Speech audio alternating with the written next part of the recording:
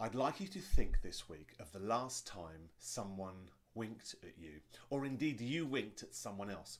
Because this week I've got some really interesting research that shows that we have to be really careful when winking at other people, because it can be interpreted in so many different ways.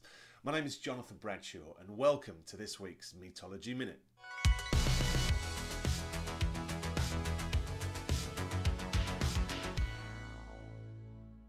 Yes, this week, the strange behavioural phenomenon that is winking. Why do we choose to shut our eye and open it very quickly sometimes when we're interacting with other people?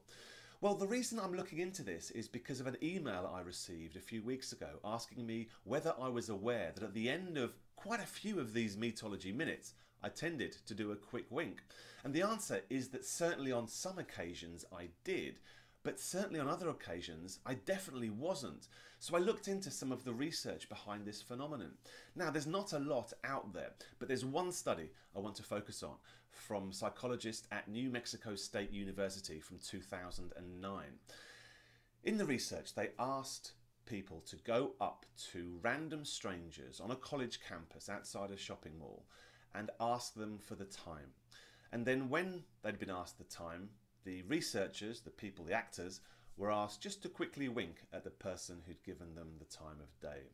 Now, as these people, the people that had given the time, walked off, they were grabbed by a researcher and asked what did they think of that person, the questioner, winking at them after they'd asked the question.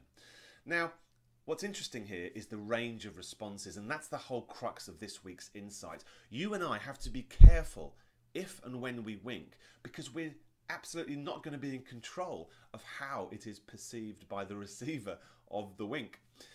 On the positive side, some of the people questioned said that when this person winked at them, it was positive, it was friendly, it was probably a thank you for giving them the time. Some people thought it was romantically flirtatious. Now, that might be okay if that's your goal, but if it's not, that could cause real problems. And lower down the spectrum of positivity, some people thought there was definitely an ulterior motive.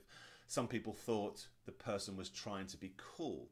And perhaps most hilariously, and probably negatively, some people thought the person who was asking the questions must have an eye problem.